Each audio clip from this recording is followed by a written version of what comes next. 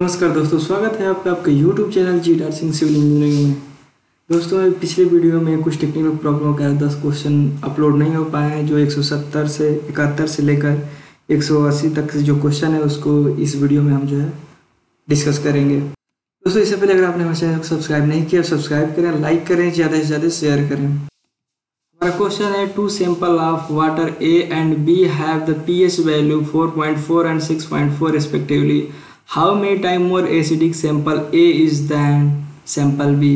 कह रहा है कि हमारा 2 सैंपल है जिसमें जो A एंड B है, किसी पानी का 2 सैंपल A एंड B है जिसका pH मान 4.4 और 6.4 है। तो कह रहा है कि जो हमारा A सैंपल है वो B से कितना जो है एसिडिक, कितना टाइम एसिडिक है। तो देखिए, pH का सूत्र होता है, pH बराबर होता है हमारा -log H+, और इसको मान लेते हैं कि ये A के लिए हम ले रहे हैं, तो pH A बराबर होता है -log H+, और ये A जो है दर्शा रहा है कि सैंपल A के लिए हम ये लिए हैं। तो हमारा pH का मान जो है दिया है A के लिए 4.4, तो यहाँ 4.4 रखते हैं pH का मान, और बराबर -log H+ होता है। तो अगर इस लॉग को हम जब सॉल्व करते हैं तो ये आता है 10 टू द पावर माइनस को इधर पक्षांतर कर देते हैं, तो ये आता है 10 to the power -4.4 is equal to H+ ion, और ये A सैंपल A के लिए। फिर सैंपल B के लिए सेम प्रोसेस करेंगे तो ये आता है 10 to the power -6.6 for sample B। तो अब इनको सॉल्व करते हैं, ये दोनों को जब डिवाइड करते हैं, भाग देते हैं, तो क्या होगा कि हमारा ये नीचे वाला पार्ट -6.6 ऊपर चला जाएगा, और ये जाके माइनस होगा, तो माइनस का माइनस ऊपर जाता है, प्लस हो जाता है, तो ये होता है 10 -4.4 + 6.6 equal to H+ ion upon H+ ion A sample और B सैंपल का।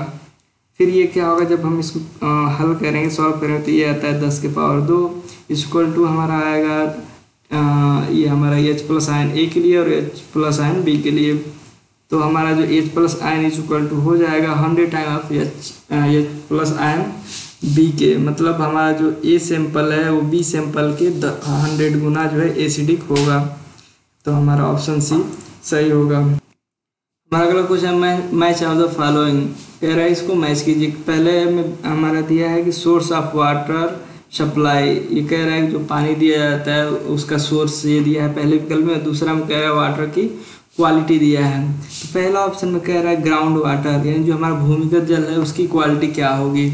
उसका दूसरा दिया है lake water at the bottom, तीसरा दिया है कैनाल वाटर, चौथा दिया है रिवर वाटर इन फ्लड, और इधर दिया है लो DO मतलब कम डिजॉल्व ऑक्सीजन, घुलित ऑक्सीजन और कलर, और दूसरा दिया कार्बन डाइऑक्साइड एंड हार्डनेस, तीसरा दिया लो organic content and high DO, चौथा दिया सिल्ट एंड बैक्टीरिया, और पांचवा दिया हाई टर्बिडिटी एंड DO।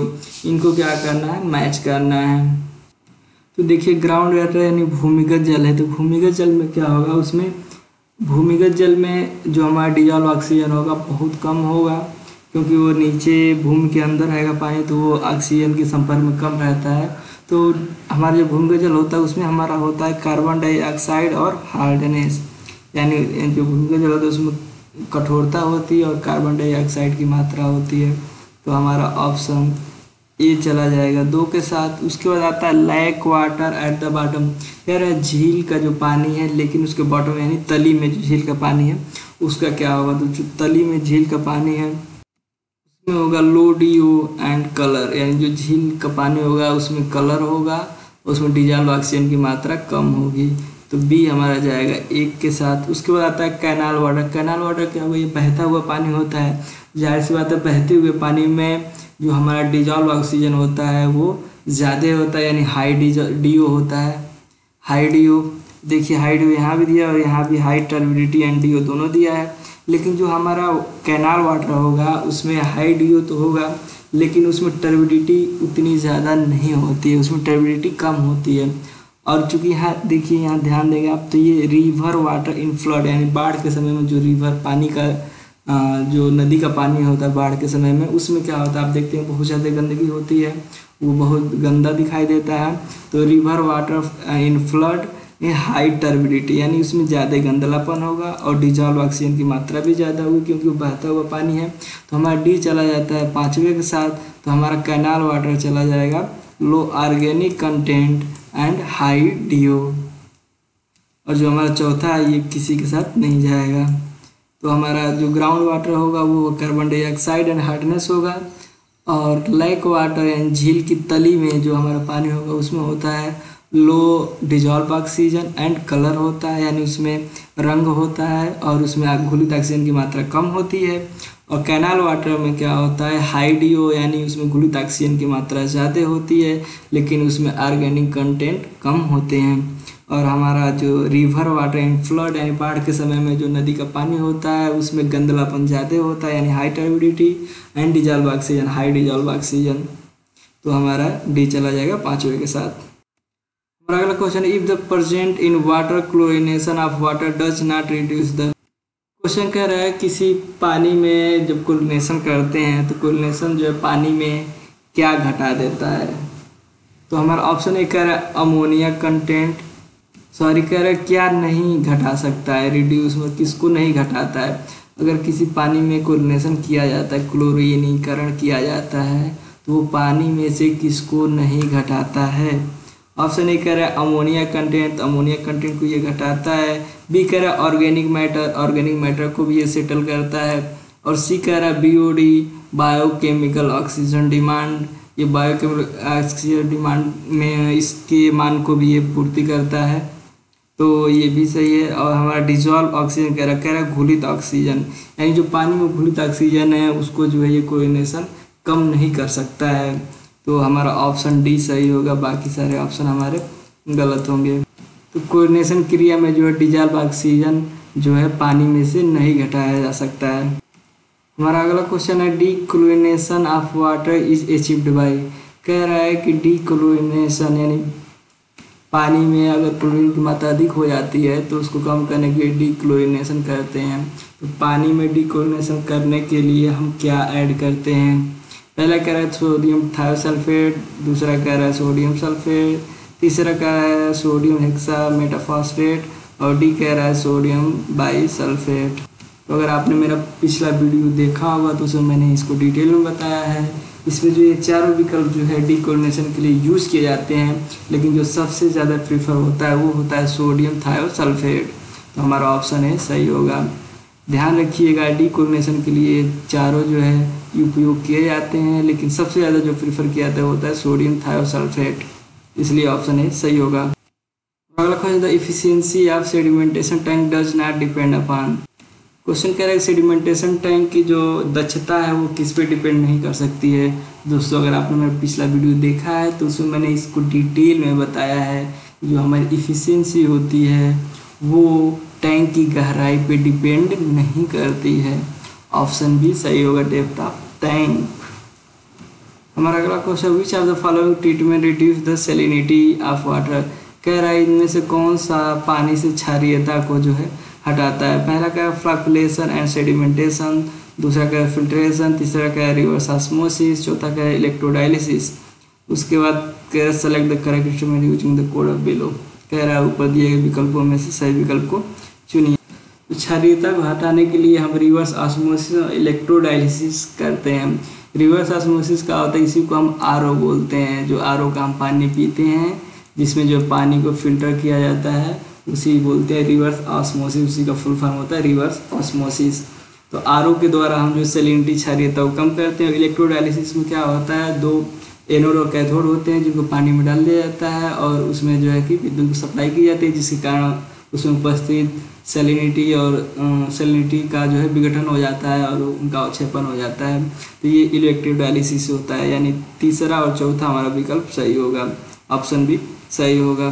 और इसमें जो कह रहा है कि ऑप्शन ए दिया है कि flocculation and sedimentation. Flocculation sedimentation पे हम सिर्फ जो है अवक्षेप को, जो कण बड़े होते हैं उनको अवक्षेप करते हैं। और फिल्ट्रेशन में हम उन कणों को छानते हैं जो तैरते हुए अशुद्धियाँ होती हैं, उनको फिल्ट्रेशन में हम जो छोटे कण होते हैं, जो बहुत महीन कण होते हैं, उनको जो फिल्ट्रेशन के द्वारा हम छान के अलग करते हैं। तो हमारा जो सैलिनिटी है वो दूर किया जाता है रिवर्स ऑस्मोसिस, इलेक्ट्रोडायलिसिस और एक और होता है जिसे फ्रीजिंग बोलते हैं, जिसमें बर्फ़ जमा कर जो है इसमें सैलिनिटी क्षारीयता को निकालते हैं, फ्रीजिंग बोलते हैं उसे। ये भी क्वेश्चन आगे आएगा। हमारा अगला क्वेश्चन है city supply the 15,000 cubic metre of water per day is treated with A chlorine dose of 0.5 ppm। For this purpose, the requirement of 25% bleaching powder per day would be। कह रहा है किसी city में 15,000 cubic metre per day पानी की supply की जाती है, जिसके ट्रीटमेंट के लिए 0.5 ppm क्लोरीन को यूज़ किया जाता है। तो इस उद्देश्य के लिए 25% ब्लीचिंग पाउडर का अगर उपयोग कर रहे हैं तो पर डे कितना किलोग्राम ब्लीचिंग पाउडर उपयोग होगा। क्वेश्चन में दिया कि 15,000 मीटर क्यूब पर डे, इसको हम जब लीटर में बदलेंगे तो मीटर क्यूब होता है 1 मीटर क्यूब बराबर 10⁻³ लीटर। ये हो जाता है 15,000 × 10⁻³ लीटर पर डे, और इसको सॉल्व करते ही होता है 15 × 10⁻6 लीटर पर डे। और तो कुल क्लोरीन की जो मात्रा होगी वो क्या होगी, तो आपको पता है कि 10.5 ppm, 1 ppm बराबर होता है मिलीग्राम पर लीटर। तो हम जो है 15 × 10⁻6 litre per day into 0.5 mg पर लीटर, तो लीटर से लीटर कट गया यहाँ पे, तो यहाँ पे बचता है 15 × 10⁻6 पर litre per day into 0.5 into mg को हम बदल देते हैं kg में, तो ये आता है 10⁻⁻6, तो 10⁻⁻6 से 10⁻6 कट जाता है, तो ये आता है हमारा 7.5 kg। यानी कुल क्लोरीन की मात्रा होती है, अगर 15,000 व्यक्ति को 10.5 ppm क्लोरीन की आवश्यकता होती है तो कुल क्लोरीन की मात्रा होती है 7.5 kg।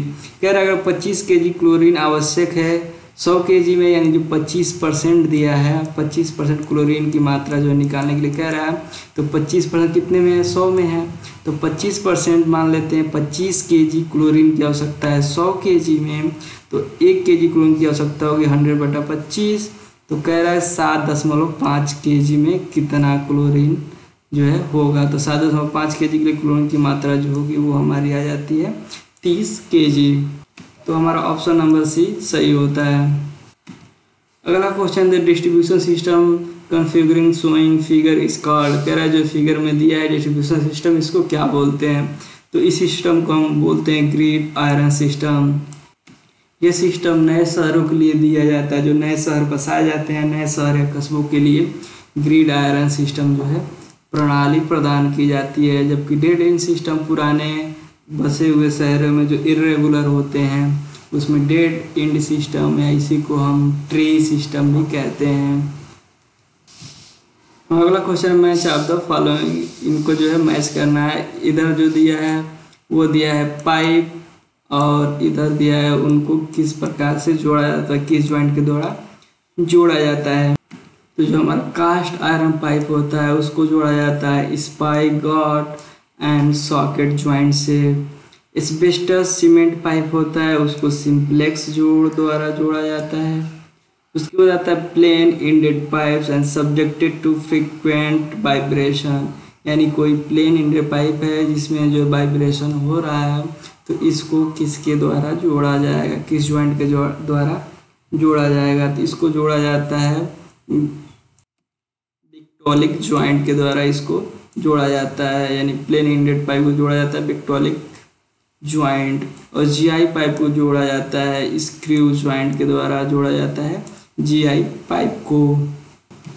और हमारा ये अंतिम क्वेश्चन है the water supply to house being with the connected of the service pipe with the municipal water main, the connection comprises। पहला कह रहा है stopcock, दूसरा कह रहा है गॉस नेक, तीसरा कह रहा है ferrule, चौथा कह रहा है वाटर मीटर। कह रहा है the correct sequence of the connection. हमारा क्वेश्चन कह रहा है किसी घर में वाटर सप्लाई दिया गया है तो म्यूनिसिपल वाटर सप्लाई मेंस में इसको किस क्रम में इनको जो है लगाया जाता है। स्टॉपकॉक है, ग्रॉस नेक है जिसको हंसग्रीवा बोलते हैं हिंदी में, फेरूल है और ये वाटर मीटर है। तो हमारा पहले आता है फेरूल, फेरूल के बाद लगाया जाता है ग्रॉस नेक, उसके बाद होता है हमारा स्टॉपकॉक और उसके बाद लगाया जाता है वाटर मीटर। तो हमारा जो है ऑप्शन सी सही होगा। यानी पहले क्या लगाएंगे, पहले फेरुल, फिर उसके बाद ग्रॉस नेक यानी हंसग्रीवा, उसके बाद आता है स्टॉपकॉक और उसके बाद आता है हमारा वाटर मीटर। इस पे आगे भी क्वेश्चन है तो मैं प्रयास करूँगा वहाँ पे इसका फिगर मैं आपको प्रदान कर दूँ जिससे आप आसानी से समझ सकें। तो दोस्तों ये थे 10 क्वेश्चन जो पिछले वीडियो में छूट गया था टेक्निकल प्रॉब्लम के कारण। तो दोस्तों सब्सक्राइब करें, लाइक करें, ज़्यादा से ज़्यादा शेयर करें।